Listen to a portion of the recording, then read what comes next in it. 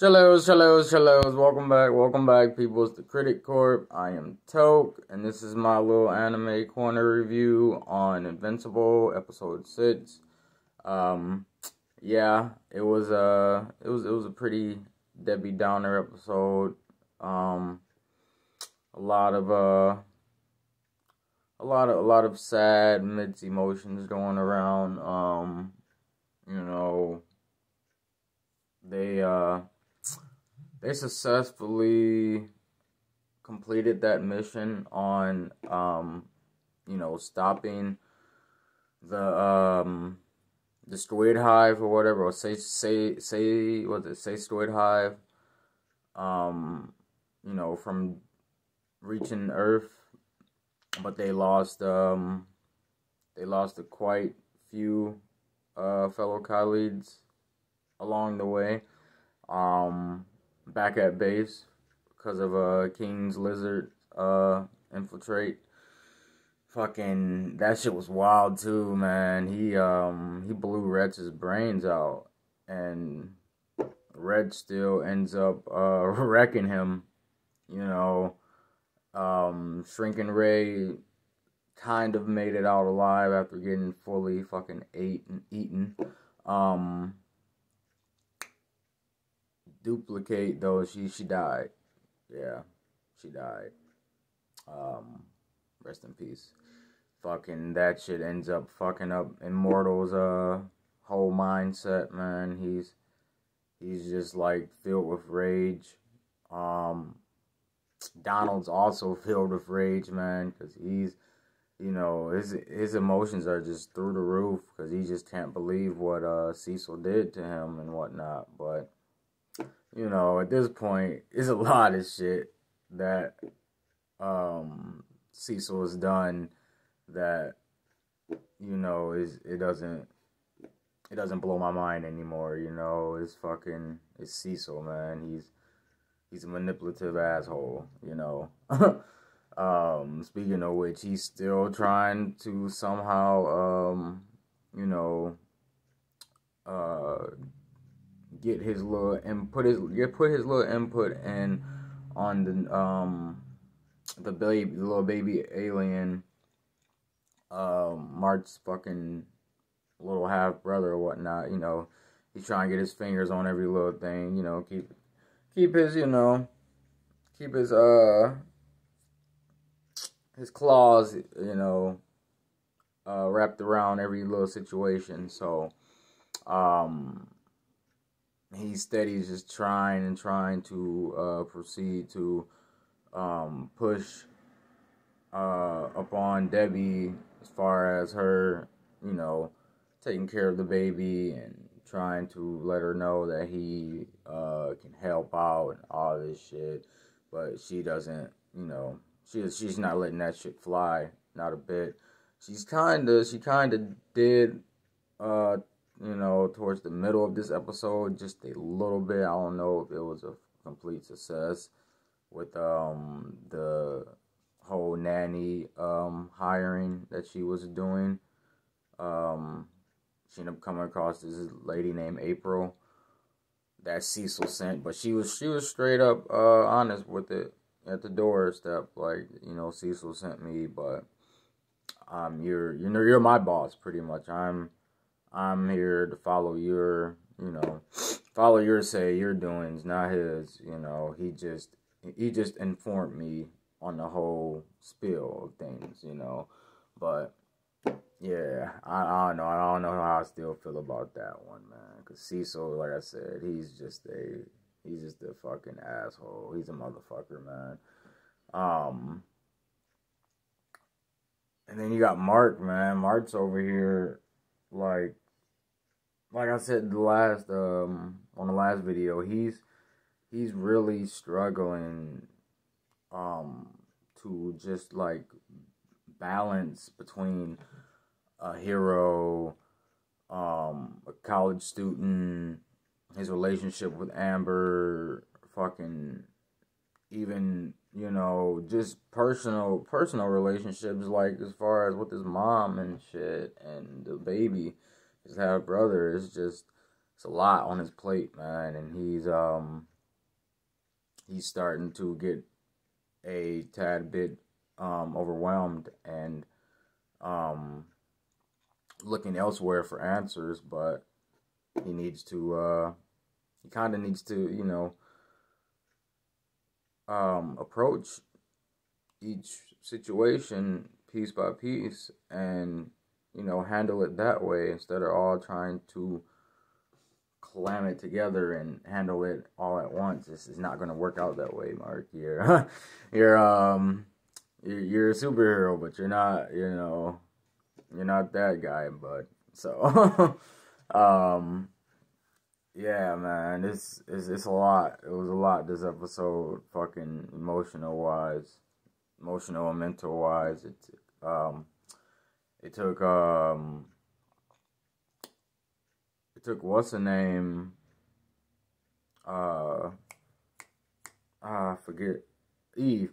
It took Eve to even make it clear to Amber that, you know, y'all relationship is what you make it, you know.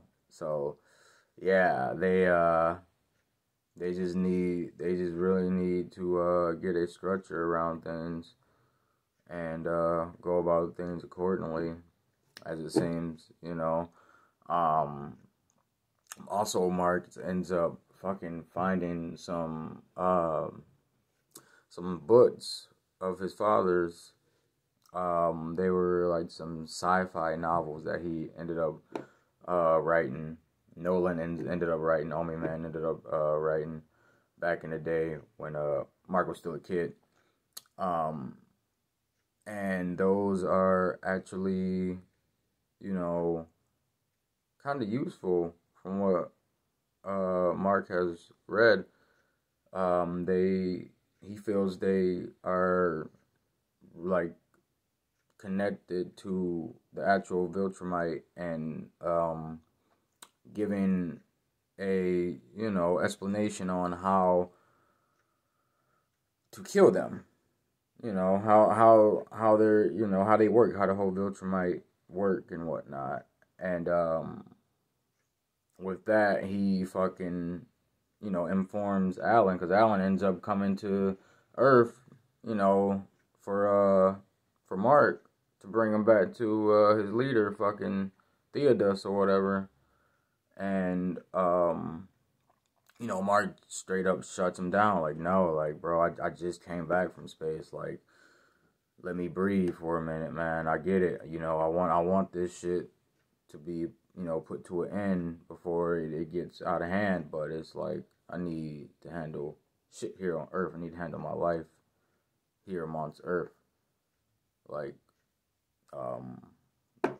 I don't know what to tell you, but you can scan these books and show your leader, you know, Theodus, that shit, and maybe that'll be useful. But until it's like an actual, you know, war at hand or fight, you know, coming about, a real fight, I'm not leaving Earth right now. So, you know, he's like I said, man, he's really trying to juggle a lot right now. Mark's trying to juggle a lot. And also, you know, with that, man, it's like, damn, he got to see his father again, but that shit's even fucking with him because it wasn't the closure he wanted, you know. And now he's still probably thinking in the back of his head, you know. No, it's not even probably. He is. He's still comparing himself to his father in a sense, even with the whole just balancing life situation, because he feels like with Amber, it's just, you know, it's not fair for her. She deserves better, you know, all this type of shit, you know. He's feeling just like his dad, you know, in that sense. It's just, yeah, it's just wild. It's wild for a kid that young to handle all that responsibility, man. well, it's fucking. Oh yeah, at the end we got to see Ainstorm. He's about to be a menace again. Pull leg up in the scene wherever he pulled up to. Like they seen this man was getting fitted in the tuts and then fucking made his exit through a whole bunch of portals, and that was it. He ended up landing in this one. I don't even know universe or I don't know where the fuck he's at, bro. But I know he's about to be a menace to society wherever he goes. Also, fucking, we got to see that Nolan's alive and well, but he's in prison, and General Craig or whatever, like the General of Viltrumite, he tries to offer him another chance to rejoin them, and make up for his mistakes, but Nolan, he's kind of got a sympathetic heart now. Fucking around with those humans for so long. Yeah, he's not a ruthless Viltrumite like they used to know, type of deal.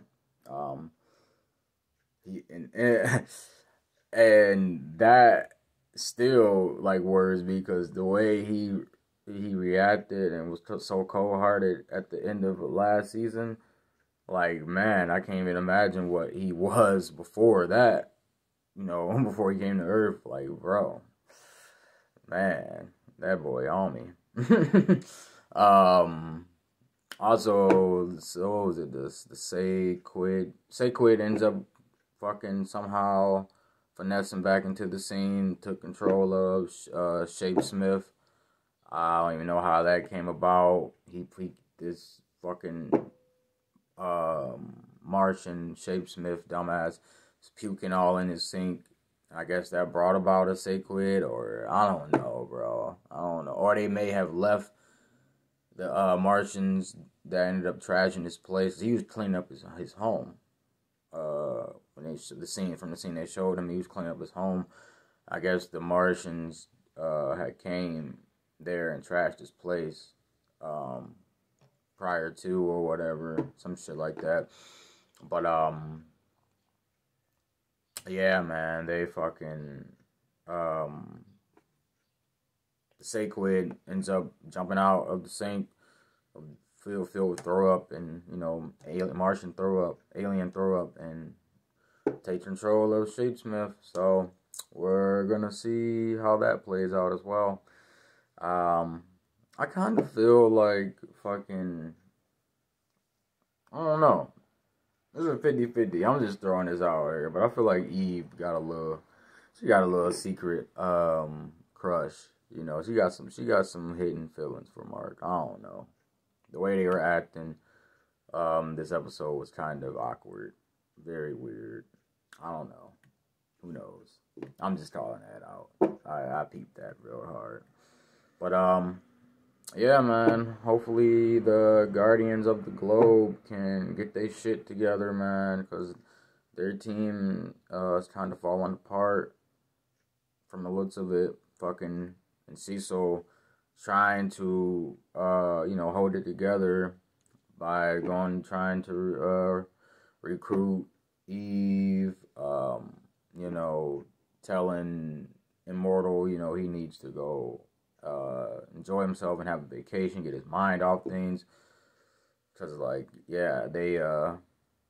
they past two missions have been very challenging and just a bit much of a toll on their physical and mental aspect. So yeah. That's where we're at for this episode, man. Like and subscribe, support the motherfucking corp. Leave some comments, let me know what you guys thought about this episode as well. And I'll be back later on with some more vids, so stay tuned for that. And so be it. Toodles.